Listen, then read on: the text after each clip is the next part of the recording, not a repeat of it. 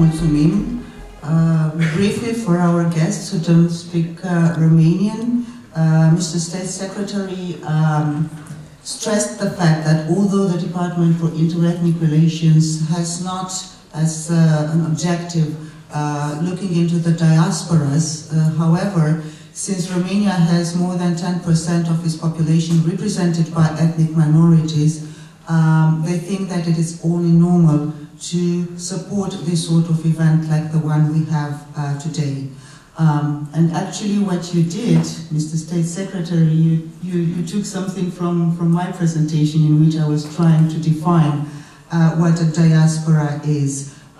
People spread around the world who live in other countries but who also maintain community connections and linkages with their home and kin states.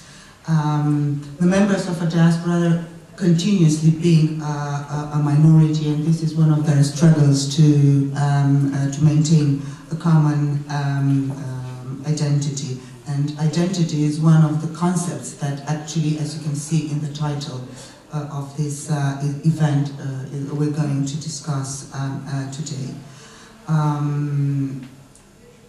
Mr. State Secretary stresses exactly these facts because these issues are connected, and they're convinced that what we're going to cover today are going also to bring some new issues in promoting identity and national heritage. Thank you very much, Mr. State Secretary. This being said, I will pass the microphone to His Excellency Mr. Ashot Grigorian, who's the Minister Plenipotentiary for Armenia in Romania. Your Excellency, the floor is yours. Thank you. Dear participants of this conference, colleagues, ladies and gentlemen, I'm honored to be here today among you at this remarkable academic get-together of experts on diaspora issues, and I also wish to thank the organizers for inviting me and giving me the floor. Hence, taking this opportunity, let me welcome, on behalf of the Armenian Embassy and the ambassador, the participants of this important forum, and wish them productive deliberations. This is also an ample opportunity to come up with very brief, maybe somewhat sporadic remarks related to the complex and, in fact, rather subtle issues of diaspora identities, thus sharing with you some of my views and ideas and questions on the subject. The questions that surface with regard to today's subject matter may be even more important than the views and ideas because they already contain or imply some kind of answers, whereas the questions still wait for being unfolded and duly addressed. The title of our conference obviously needs some kind of extension, like in the changing world, or in the rapidly changing world, or in the rapidly changing world in the era of globalization, or the like. Even if these phrases are already worn out or shabby because of extensive overusage and misusage sometimes, they still carry out important semiotics. Indeed, if one casts a glance at the political map of the modern world, one would see, to put it in an oversimplified way, colors and lines. Those colors indicating the countries of the world and those lines denoting their boundaries. What one would not see, for sure, are the diasporas existing in those countries, as they are not marked or indicated with either colors or lines. However, from one point of view, or from one specific angle, which has the right, as I believe, to exist, the modern world consists of countries or states and diasporas within those countries, thus providing an unbelievably amazing mosaic of societies or societal entities living and coexisting side by side, one with another, and one within the other. And this is, if you wish, the unavoidable reality of our rapidly changing world in the era of globalization. The majority of homelands seem to have diasporas. A unique exception is perhaps the US, which does not have diasporas, at least in the classical sense of the word, but which is home to dozens of diasporas, including, of course, the 1 million strong Armenian diaspora. Russia, France, Great Britain, and many other countries are also homes for numerous diasporas, which sometimes happily coexist and cooperate. In some cases, they can be also hostile, based on cultural and religious differences. As numerous countries and nations of the world do have diasporas, which are not to be confused with migrant communities, it is commonplace nowadays to meet people from every walk of life who consider themselves experts on diaspora. And very often, ironically and yet by default, they are, because they are either part of diasporan community or part of a homeland with strong ties with that diasporan community.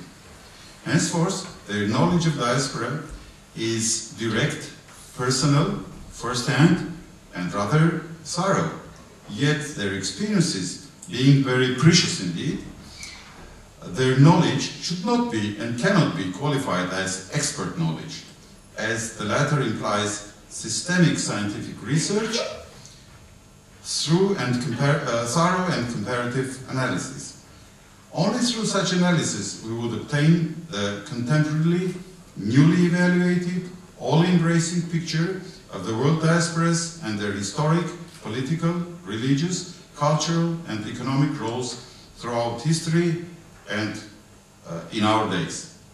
So, addressing this distinguished audience, comprised of well-known representatives of academic and expert circles, I would like to ask, isn't it high time to embark on a project to produce a fundamental academic research work on world diasporas, even though tons of literature have been already created? I know at least a couple of successful attempts, one of them being the Encyclopedia of Diasporas, Immigrant and Refugee Cultures Around the World, issued some 10 years ago by the Yale University and consisting of 2 volumes, Overviews and Topics and Diaspora Communities. It's also worth creating the updated map of world diasporas. Such work would enable us to come up taking into consideration the new realities around us with really innovative academic approaches and evaluations of a complex phenomenon called diaspora, and perhaps produce fresh analysis of modern yet rapidly changing national and ethnic identities existent and evolving in diasporas. While temporarily serving as a diplomat in Bucharest, I am part of my homeland and still part of diaspora communities in Romania, Russia, USA, Argentina, France, Canada, and elsewhere, where I have close or distant relatives, friends, and acquaintances of the same Armenian roots and origin, same ancestry, same blood, same bone marrow, so to speak. We Armenians love and cherish our compatriots in the worldwide communities to the extent that I dare say we love them to the marrow of our bones. Because we have very strong interconnections and we have shared the same destiny. Therefore, given this far-stretched geography, which is far from being the case of my personal experience only, we can speak not only of national but also transnational identities. On the other hand, proceeding from the metamorphic and chaotic transformations occurring throughout centuries with traditional diasporas, continual outflows and inflows, and a host of multifaceted and multi-layered factors and influences, it would also be wise to speak of at least dual, if not multiple, ethnic and national identities. Identities that alter, changing the archetypal diasporas and their cliched perceptions, and producing amalgamated new entities and new identities. In the age of Skype, being in diaspora no longer means permanent disconnections, inaccessibility, and alienation from the memories and experiences of homeland. However, does that imply that today diaspora means a mere extension of the homeland? What is the real relationship and mode of interconnection between homelands and diasporas? I do not have ready-made answers to these questions. Cases are different, and I'd rather leave it to the experts. Some general conclusions can be therefore derived from case studies. While the diasporas of India and China, for instance, are considered to be the largest in the world, the Armenian diaspora seems to be one of the oldest. Because as early as in 387, when the first division of Armenia took place between Persia and Byzantium, the first waves of immigration hit our nation. Another wave came in the Middle Ages, and the third major wave after the genocide of Armenians in Ottoman Turkey in 1915. Does this mean that Armenians of the diaspora, who currently live in more than 60 countries of the world, have at least two sources of identities based on their experiences in host countries and collective memories of homeland? Sometimes generations of Armenians have found refuge in a third transit country on their long journey between homeland and the host country. How does this affect their national identities? In this region, for instance, Armenians appeared very early, and starting from the 12th century, they had significant presence in Moldova, Ukraine, Transylvania, and adjacent areas. They largely contributed to the societal and political developments in Romania, erecting churches and castles, and starting from 1401, they established a diocese here. The input of Armenians here in Romania is well known. I will not elaborate on that.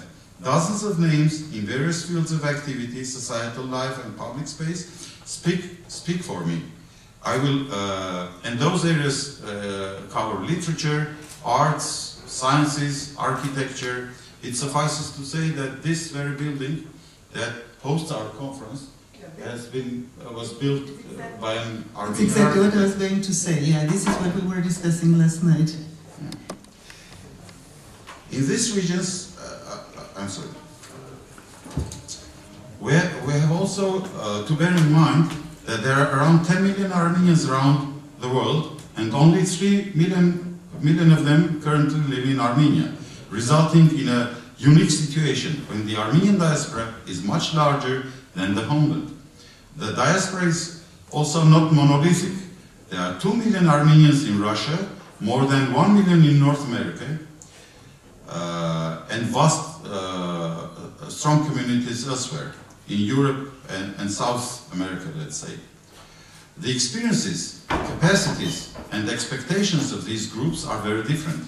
Hence, are they the same or not? Can they equally interact with their homeland?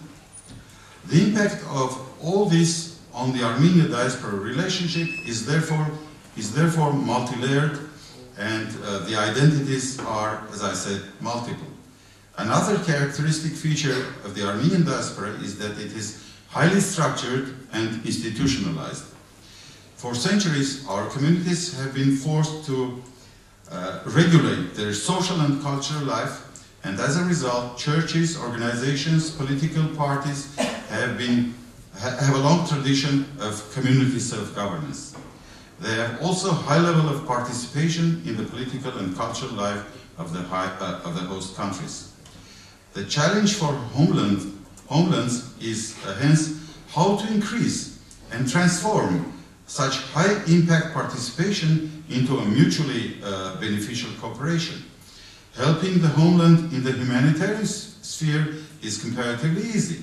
The challenge is to find ways to use diaspora networks and know-how to bring about a lasting cooperation and utilize the lobbying, institutional, economic, and other capacities of diaspora communities to the benefit of homeland and the diaspora communities themselves.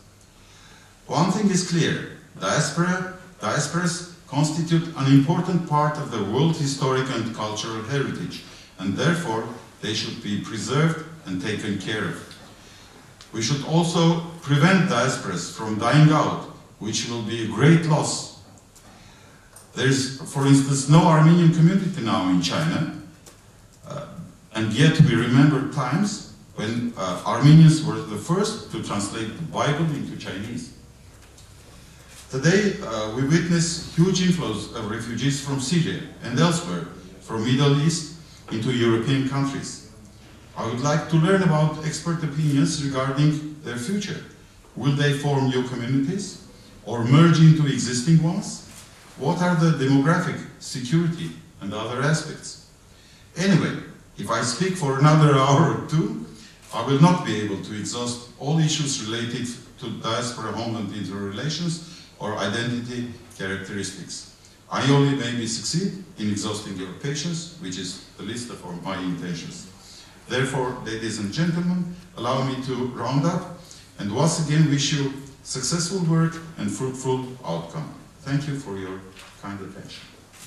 Thank you so much, Mr. Grigorian.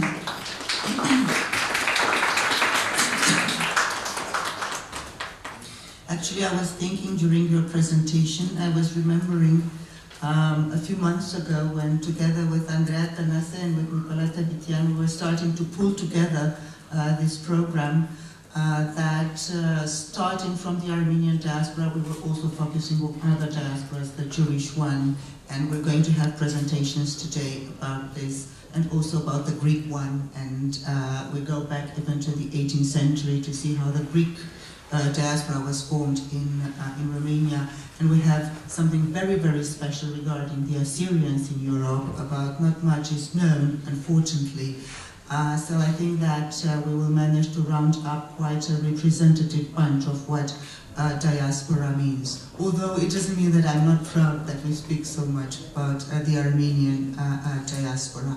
What we're going to do today is to focus as case studies on these diasporas, but on the other hand, we will also look into what does it mean to be a minority, what ethnicity means, what identity means, what nationalism means, and all these under the umbrella of the public space, which is a very generous one, because by public space, we don't necessarily mean just public, literally public spaces, but everything that goes from architecture to law and to a more philosophical type of approach. It's exactly what we're doing today here, communicating with each other and exchanging ideas. So your speech came as a preamble to everything that is going to happen today.